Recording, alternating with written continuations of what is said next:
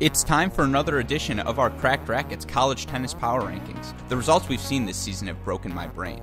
The 2020 season has really been a crapshoot thus far. Beyond the top two of USC and UNC, it really does seem that teams ranked 3 through 15 can all beat each other on any given day. Here are my top 8 teams heading into another week of college tennis. Coming in at number 8 this week, the 14-3 Buckeyes of Ohio State.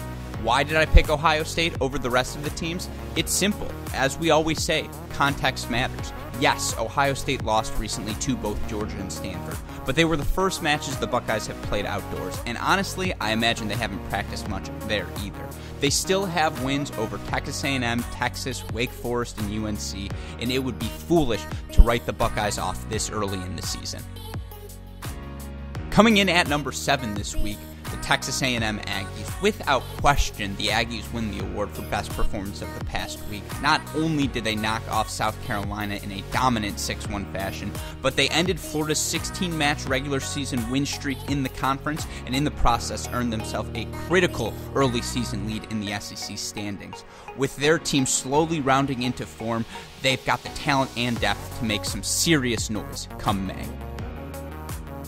Coming in at number 6 this week, the 11-4 TCU Horned Frogs. The Horned Frogs extended their winning streak to 8 dual matches after earning routine victories over both Tulsa and Tulane.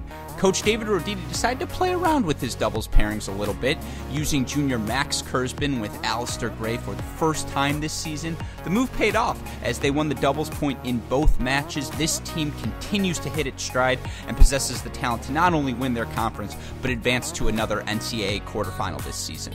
Number 5 this week, my 14-3 Michigan Wolverines. To anyone trying to diminish what the Wolverines have accomplished this season, just stop it.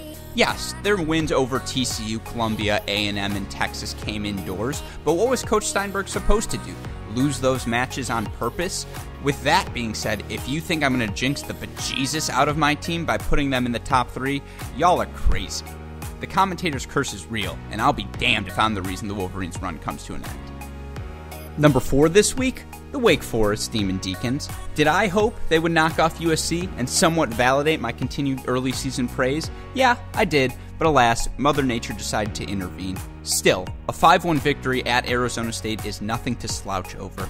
This team continues to show the sort of depth needed to make a late run come May, and let's be honest, even if they lose, the constant grief I get for my admiration of them will be much deserved, and you can all say, I told you so.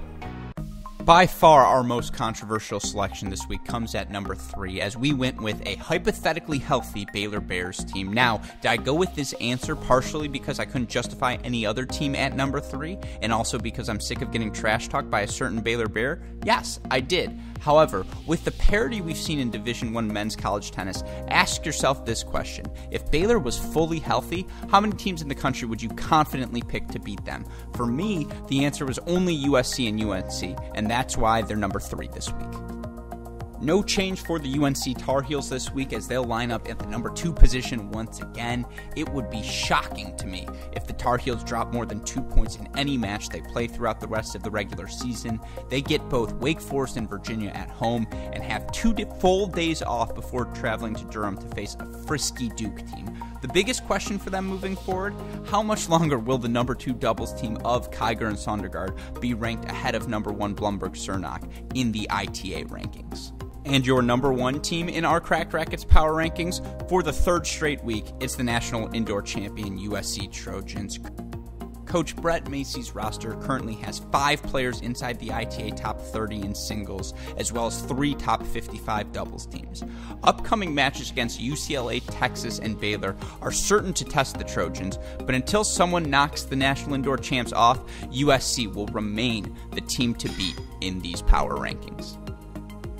For a more in-depth look at these power rankings, be sure to go check out my article on our website, crackedrackets.com, to hear recaps of all of the week's action. Be sure to listen to our mini-break college tennis roundtable episodes. And, of course, like, rate, subscribe, review to this video on our YouTube channel. You can find that at Cracked Racquets. But for now, these are our college tennis power rankings, folks. See you next week.